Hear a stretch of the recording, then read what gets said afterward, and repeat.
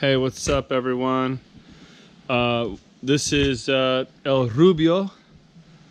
This is a 1981 Volkswagen Westfalia. It's not a synchro. It's only two-wheel drive, but I did lift it up, put some bigger tires, better tires on it. It also has a good winch in the front so we can get pulled out because we go to some pretty remote spots, and some extra lights because we're here in Costa Rica where it's quite dark at night. And yeah, so it's been all gone through. I bought it here in Costa Rica. Not too much money, actually. I was surprised compared to what it costs in the States. And then I found a decent mechanic to go through the insides, get it all mechanically sound so I could take it on long trips to serve throughout the entire region here in Central America. Got some, here we go, get these out of here. Getting ready, unpacking my board. Gonna go on a surf trip tomorrow on a plane. Gotta have my board packed or they tend to damage it all. So yeah, this bed here, this couch folds into a bed. Actually, all three of my kids, I got a 10 and 12, almost 11 and 13-year-old boy, and then a 3-year-old girl. They can sit here fine when we're riding. There's actually 3 seat belts, and then it folds into a bed, and I sleep with my wife and even my 3-year-old daughter. We can fit there. And then up above here, I know it's kind of dark, but that's only because, well, here, I'll tell you what. Gonna open this. This is original canvas on this pop top. Which I've had a few of these vans, and well, they always have some things that fall apart. It depends on the van. This one here, the canvas is pretty good. I think the screen here in the front might have been replaced, but you open these up, you get great wind. It's pretty hot here, so sleep in your van can be kind of hot in the tropics. But so this slides out, and this bed is actually, here, I'll just do it real quick, like that. I reinforced this bed, it's a piece of plywood, thick plywood, and there you go. So yeah, you could, all three of my kids could sleep up here, and there's great airflow.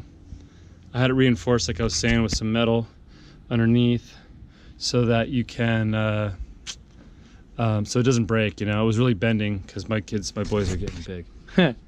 So here, getting back in here, this couch folds into the other bed, and no matter what, it's super comfortable the way it is.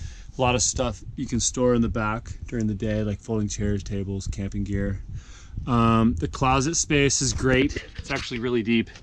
I got this table, so you gotta fold that out, and then you can get in here. Bunch of camping gear. There's my fireworks from New Year's I never let off. Toilet paper. You should always have toilet paper.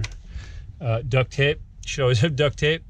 And I mean, back here, I got some chests, jumper cables, bunch of stuff. There's a tent in there. My discs for disc golf.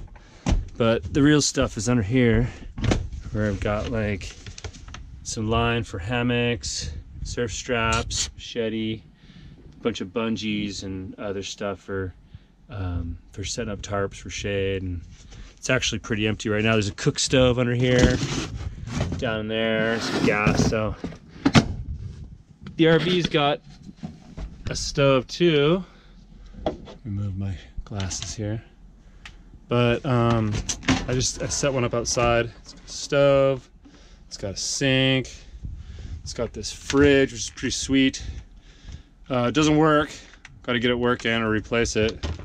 What's cool about these fridges is they use your 12 volt or they use the 110. You can plug the RV in, but the propane is really the best because you don't have to be running your engine.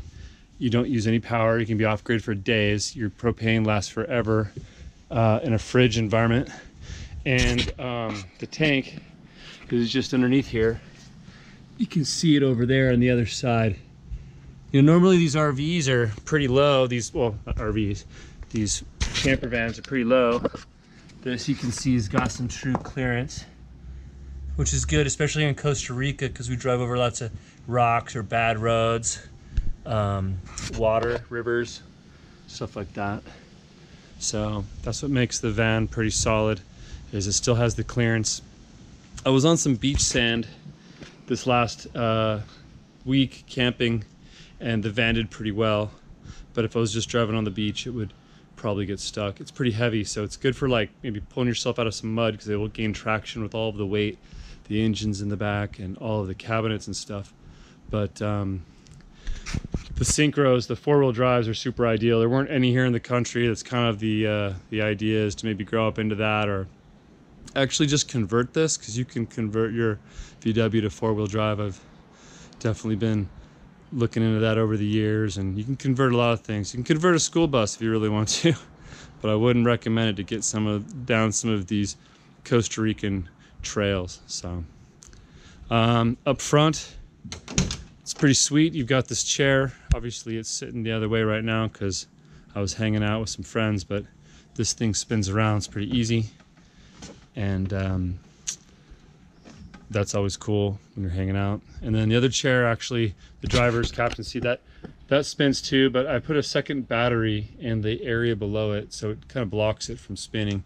Plus, it's kind of inconvenient with the steering wheel, and even if you did, your feet would be all screwed up. And I mean, come on, how many people do you really want to hang out with on your surf trip? The answer is maybe one or two others. I had this rack put in up on top, which is sweet. You could put your cooler. I put my dishes and utensils on top of some tarps, and then I bungee it down, put a shovel up there too. Nice little, this is an awning that folds out. It's obviously not folded out now, but it takes a couple minutes, pretty simple. And then I had this water system. I made it, well, I had it made, and I kind of need to fix it. It's leaking a bit, but really it's just a 4-inch diameter PVC tube with some fittings on the end here. And then I went to the hardware store and bought a hose, and then bought a hose kit where you can put a female to female on either end, so that way you can hook it up to here and to your hose faucet to fill it up just by opening the valve. And then there's another valve for air, which is right here at the top, just like a bike tire. You open that up, that gives you some pressurization, and then you can have a little bit of shower water when you're cruising. Put some racks on top too, and put 3 instead of 2, just to help spread the weight, because even though I'm a big surfer, I do own a paddleboard. I won't lie. Of course I don't surf with it, but it's nice when it's flat, or when you're going to some flat water areas, especially with the kids, let them tool around. So it'll hold a paddleboard or a kayak or multiple surfboards, and then it's a manual pop top, which is good because when you're camping in some places that are maybe a little less